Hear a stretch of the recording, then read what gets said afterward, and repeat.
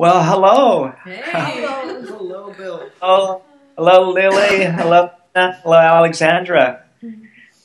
This is so exciting to be having this interview with you. Thanks for initiating it and having the idea.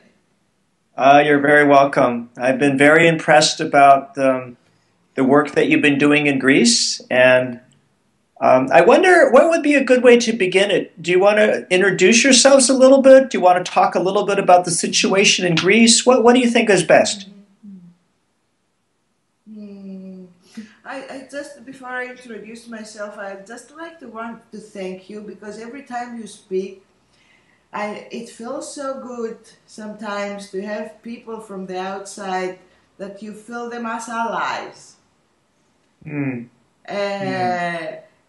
Because, you know, sometimes when you are in this situation, you feel that the world, most of the world is against you outside of Greece, the mainstream world at least. So every time you see that you have allies and you realize that and you become aware of that, it's a good feeling. Oh, that's so wonderful for me to hear that. It makes me happy, and I get a very warm feeling. So thank you so much for saying that. So, I'm Alexandra Vassiliou, and I'm living mostly in Greece, process worker here in Greece.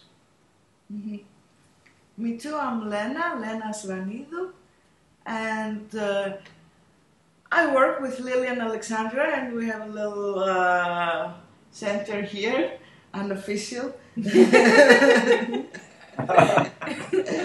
And it's a little oasis there that we can find together. We can find each other every day and talk and process things and do things with groups, and in general share our work in all levels. It's like a very good feeling. That's wonderful.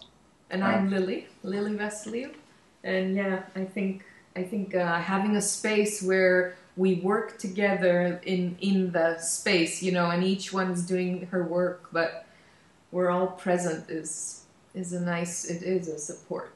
And, That's great. yeah. As Lena said, having our common practice and joint activities along with our individual activities, it's an oasis in the chaos and the dysfunction that we're all living in. So we're lucky to have each other. Yeah, that sounds really meaningful that you have that. You're, like you say, it's an oasis in the middle of more difficult surroundings.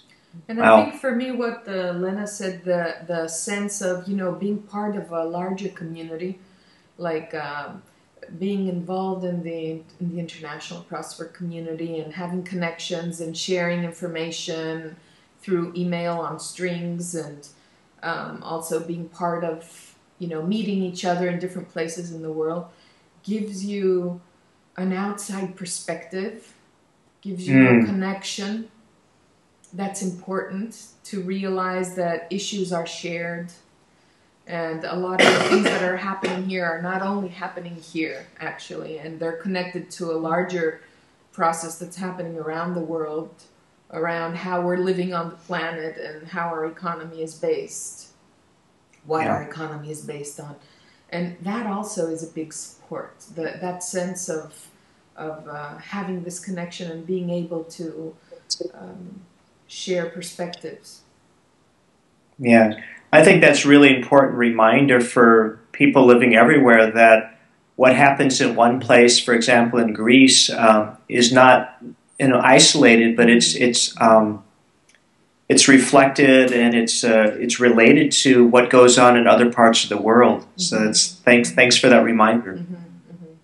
I see that a lot. You know, sometimes when I have time, I look on different postings and on Facebook, and I see different things happening in different areas on the planet, and they're so connected to, you know, struggles about how we're dealing with the environment, different kinds of investments, and the effect that these investments have on the local places. And you see that, around the world. Like Yes. communities in different places are struggling to say to their government or to different investment companies that are coming to invest what we're calling Yeah. development, right? It's Right. saying we don't want this kind of development. So it's a larger question. What is development, and what does it mean? What does it mean, and what effect does it have on the environment, and what is sustainable?